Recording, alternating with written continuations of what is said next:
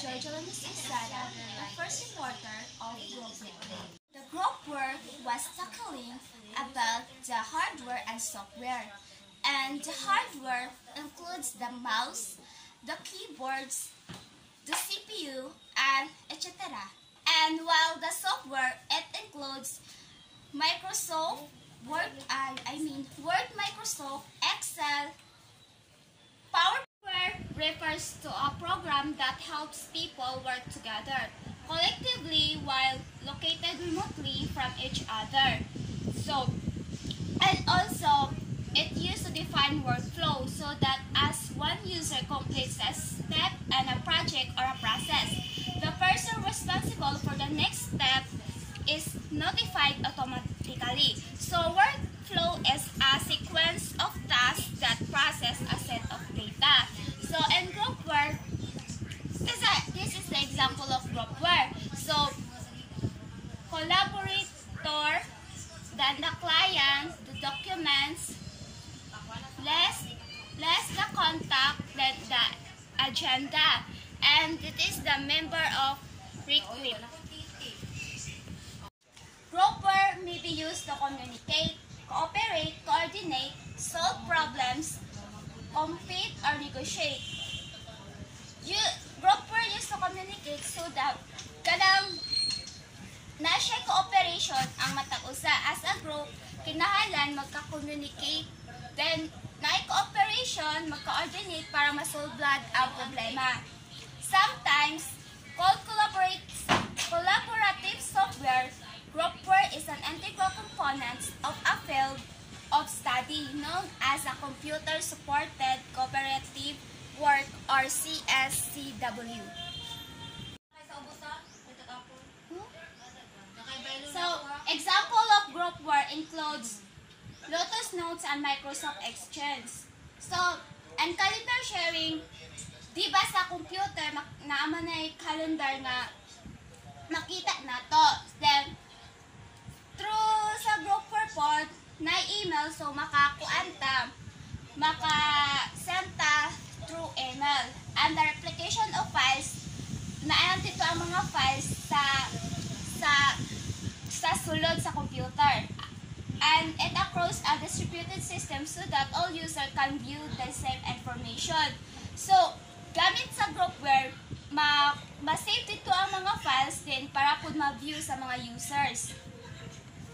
Electronic face-to-face meetings are facilitated by CU, CME, and Microsoft Net Meeting. For example, it is the example of CU, CME, and Microsoft Net Meeting. Features of Groupware. So, it supports groups of people engaged in a common task or goal. It is because dapat sa grupo dapat kamutanan, dapat na mag-engage mo nga. Kada kalang inyuhang dapat namoy goal sa inyuhang life para or namoy goal sa inyong grupo para mahuman ninyo ang task nga gihatag sa inyuha. So, it provides a mechanism to share opinions and resources. So, dapat ang matag-usa mohatag og opinion kung unsay ana og dapat daapon mo resources. And a centralized repository for documents and files that users can access and save as. So, dapat ang yung mga documents na inyuhang nakuha, dapat nakuha sa mga user, dapat mo access to siya, then i-save ninyo the generations of idea or brainstorming. And managing station, dapat kabalo mo dapat naamoy managing of time nga dapat kadabang naamoy time management para nga task. Types of Groupware. There are two basic types of Groupware. The first one is the synchronous Groupware. It assists a group of individuals in working together at the same time. So, nagtinabangay ang tanan as a group. So, they work together para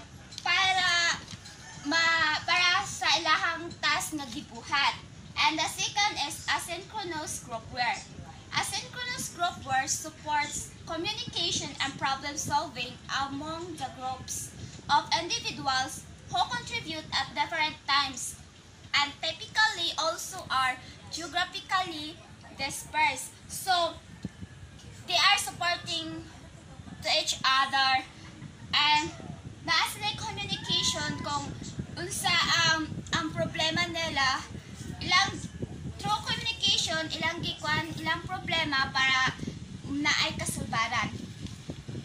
Good day everyone. I'm Realisa Araneta, the second reporter of Groupware. Now, I am tackling the synchronous Groupware. The synchronous Groupware, there are 4 types. The same time synchronous, different time synchronous, and nabusiya same place collocated and different places remote. And same time synchronous, there are face-to-face interaction. Nabilong diri ang group decision rooms, single display, Groupware, shared table, or wall displays. And there are also remote interaction. And the different times asynchronous, there are continuous task, communication plus coordination. Sa face-to-face interaction na ay group decision room. Ang group decision room, kung namoy output na ginahimo or activity, dira mo nga office, kumbaga meeting office ninyo. Na siya'y nakakuan nga dedicated computer-based conference facility. Mga kung ingon nga, katong mga gamit nga computer, mga privacy ninyo dito na sa office. Kumbaga, ang unauthorized person, dili jud pwede makasulod dito. Next, na ay real-time large group support. Embeds sa structured meeting process. Kung the way mo sa inyo ang pamaagi sa inyong meeting. Dayon sa, also na siya typically function, which is explore problems, brainstorm ideas, organize priority result, and voting. Ang explore problems, kung i-explore ninyo kung unsay mga problems about sa inyong paghahimuon. Brainstorm ideas, naghatag mo any ideas para ma-solve ang problem. And organize or priority result, kung unsa na ang resulta sa inyong ginimitingan nga activity din. Or else, mag-voting mo kung kinsay mo favor ana, kung kinsay dili mo favor ana. That is what good for brainstorming. Ang number 2, single display Groupware. So, na siya multiple people using a single display. So, means multiple input devices. Multiple means daghan. Pwede nimo nga daghan imong ma-input sa isa ka devices. Dili lang siya single inputted, but you can input as many as you can.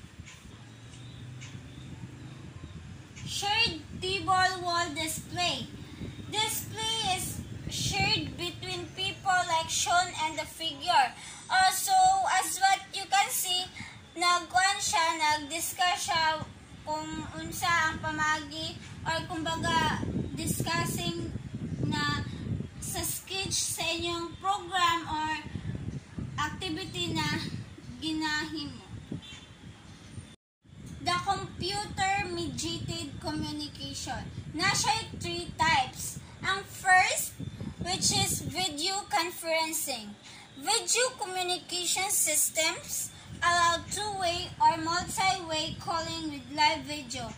As what you have seen, daghan ang naalaw sa pag video call or live. Dili lang isa ka tao face to face, but you can live through video as much as many. And the second is instant messaging.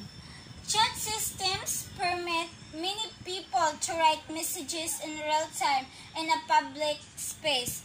Yes, of course, understand sendable na kay siya. Instant messaging, daghan jud ang nag-use ana, not only one people but one, twice, thrice, or so many. And depende na po nimo kung i-public ba nimo imuhang pag-chat sa message or like group chat ba mo or ano kanang. And the last one is shared screens. Workstation-based application for collaborative work at a number of desktop. Involves screen sharing where a central theme is WYSIWIS. What stands for what you see is what I see. Oh, shared screen. Like for example, namoy gibuhat nga collaborative work. Pwede mo share sa inyong screen.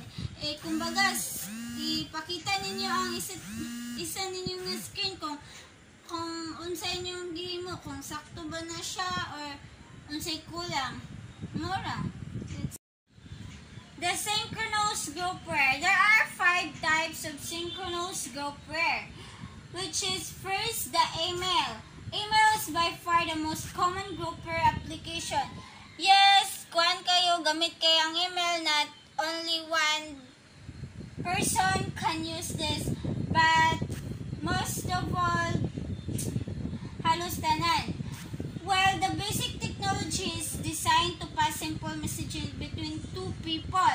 Every relatively basic email system today typically include interesting feature for number 1, forwarding messages. Yes, through email, maka-forward kag message sa imong mga relative, friends, or etc. Not only one, but as many as you can. Filing messages, creating mailing groups, pwede po mo maka-create o mga kuha ninyo, group chat sa email, and attaching files with a message. Kung gusto mo mag-send og files sa email, pwede sad mo maka-attach og files, and etc. And the second is news groups and mailing lists. News group and mailing lists are similar in spirit to email system, except that they are intended for messages among large groups of people instead of one-to-one communication. So there is like na kanang there are people wants to send na mag-send siya letter sa imuha, siya mismo ang maghatod just to get your information. Para makuha sa ila ang information, siya mismo ang maghatod. For example, kanang sa inyong house na may but nga small box nga dito butang ang sulat. Munay example sa news groups and mailing lists. And number 4, collaborative writing system. Collaborative writing system may provide both real-time support and non-real-time support. Word processors may provide asynchronous support by showing authorship and by allowing user to track changes and make annotation to documents. It means na kanang by dili lang ikaw isa nagsulat ng letter kundi nagtinabangay mo. That's what I mean. It's my own opinion. And the last is communal messaging. Daghan na siya types. There are 4 types of communal messaging, which is bulletin boards, computer conferencing, discussion groups, or blogs. The bulletin boards, which is kung namay gustong iingon, nagdili ninyo ma-personal o istorya sa imong mga office mate or classmate, pwede mo siya ibutang atong small board nga kung unsa imong gusto ipahiwatig sa ila ha. Then computer conference, pwede po ka magamit og technology nga naka-isend sila nga message kung unsa imong gusto nga istorya, kung kuan ba siya dinalian nga pag-announce sila nga dili na ka maka face-to-face pag-istorya or discussion groups. Groupings na lang instead of individually, i-group na lang nimo kay kuan na ka siya ba dinalian or sa vlogs, mag-vlog na lang ka dito para kuan mabalaan nila nga na kay gusto nga i-ingon. Okay, the design and implementation issues. There are so many design and implementation issues that have to be addressed for sake of successful interaction. Some of them are mentioned below with that detail. Number 1, complexity. The complexity of Groupware development is still an issue. One reason for this is the socio-technical dimension of Groupware. Groupware designers do not only have to address technical issues as in traditional software development, but also consider the social group processes that should be supported with the group application. And the second is persistency. Persistence is needed in some sessions, like chat and voice communication are routinely non-persistent and evaporate at the end of the session. Virtual room and online file cabinet can persist for years. The designer of the collaborative space needs to consider the information, durations, needs, and implement accordingly. And authentication. Authentication has always been a problem with Groupware. Dire kung magka-problema mo sa inyong paghimo sa inyong collaborative work na dire na part ang kuan. When connections are made point-to-point or when login registration is enforced, it's clear who is engaged in the session. However, audio and unmoderated session carry the rest of unannounced lurkers who observe but do not announce themselves or contribute. 2, 3, 4. Currency issues.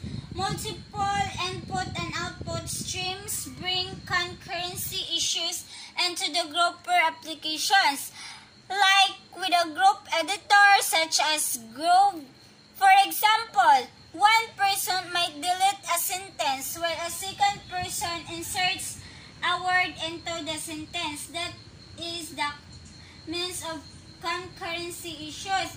Kung gusto niya mag-delete siya sentence niya, ang isa mag-exist siya nga mag-insert a word into the sentence.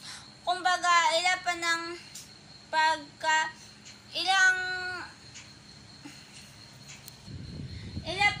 pagka-istoryahan kung ma-agreed ba sila sa ilang pagkahimuon. That's what we call. Then number 5, session control. Session is the situation where a group is in process of conversation. Ang session dahil kay group siya, ay process siya of conversation. Every session has to be controlled in all kinds of ways, from setting limits to prevent abuse up to providing ways to facilitate the communication, which is dapat ginasabutan ninyo kung unsa ang ginahimo ninyo as sa inyong pag-design o pag-implement sa inyong collaborative work. You should always have session control. And that's all. Thank you.